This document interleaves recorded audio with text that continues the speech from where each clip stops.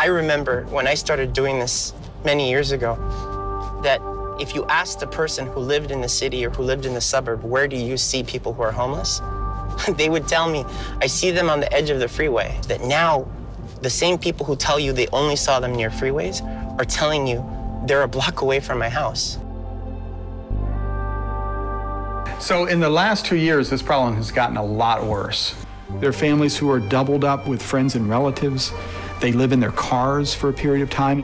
When I see a young teen in the street, it's like, wow, I know something happened to them. That's why they're out here. I felt like I had to do something. There are so many people sleeping in tents and shanties and cars. I mean, the number of people who are living in those makeshift arrangements just in the last 3 or 4 years has tripled and quadrupled. You don't know how many times in the span of my day, people have come up to me and say, can I have your card? And I'll say, are you homeless?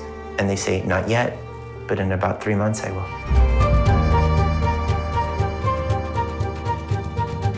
One night, I was coming from a party. I made a wrong turn.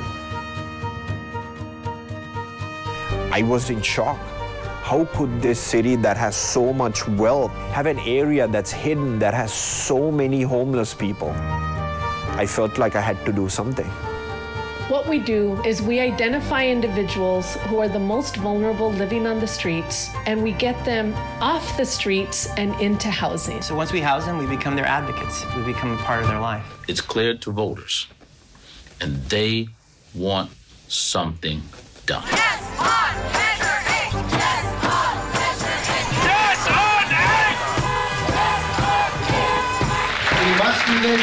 We will do this. The expectations have been raised. We know it can be done because we've seen it with our own eyes. We all need help. I'm on their team. I'm an advocate for them.